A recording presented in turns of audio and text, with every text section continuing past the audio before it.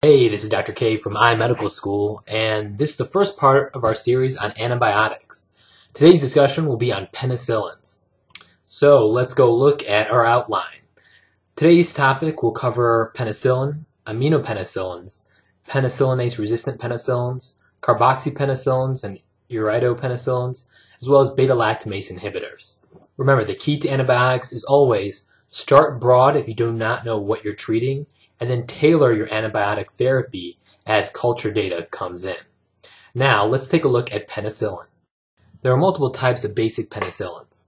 There's penicillin G, which is IV formulation, penicillin V, which is oral formulation, procaine penicillin, which is usually given IM, and benzathine penicillin, which is also given IM. The coverage for penicillin includes beta hemolytic strep, strep pneumonia, Neisseria meningitidis, anaerobes such as Clostridium, Bacteroides, Fusobacterium, and Peptostreptococcus, usually seen in the oral flora or GI tract, Listeria monocytogenes, Multocida, and Streptobacillus, Spirillum, Treponema pallidum, Burgdorferi burgdorferi, and Actinomyces israeli are also covered by penicillin as well. These are some of the bacteria that are covered by basic penicillin. But it's important to understand our current clinical use of penicillins. So penicillin is used in strep pharyngitis and soft tissue infections. Penicillin benzathine or IV is the drug of choice for syphilis. IV penicillin is used in the treatment of meningitis caused by Neisseria, as well as strep pneumonia and Listeria. It's important to note that penicillin is renally excreted and has to be adjusted if a patient has acute kidney injury.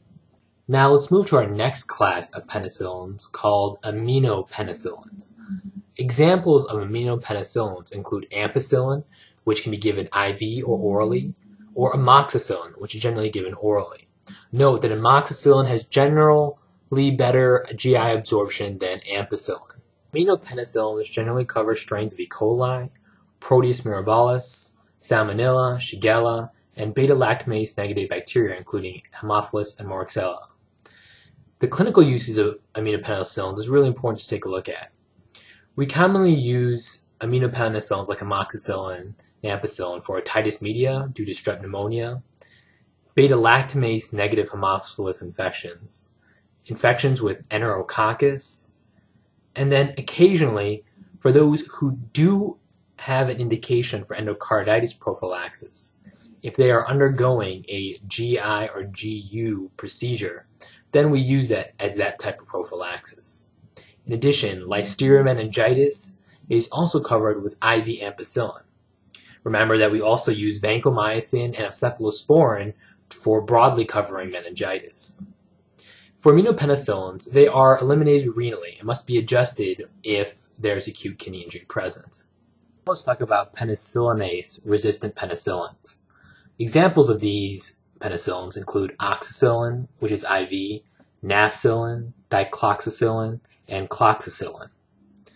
The coverage for penicillinase-resistant penicillins is as follows. It's generally used for methicillin-sensitive Staphylococcus aureus, as well as group A Streptococcus. To keep in mind, these penicillins do not cover the following: anaerobes, gram-negatives, as well as Enterococcus. Now let's talk about the clinical uses of penicillinase-resistant penicillins. They're generally used for the treatment of soft tissue infections due to group A strep and MSSA. They are the drug of choice for treatment of bacteremia/endocarditis that's caused by MSSA. This was compared to vancomycin treatment and found superior to vancomycin. Now keep in mind this is MSSA and not MRSA. Penicillinase-resistant penicillins are the only class of penicillins that are not renally cleared. For example, nafcillin is cleared through the liver. Thus, it is important to know if a patient has cirrhosis or acute hepatic failure when prescribing these antibiotics. Remember that the IV agents in this class do penetrate the CNS when there is active inflammation, so they may be used in meningitis.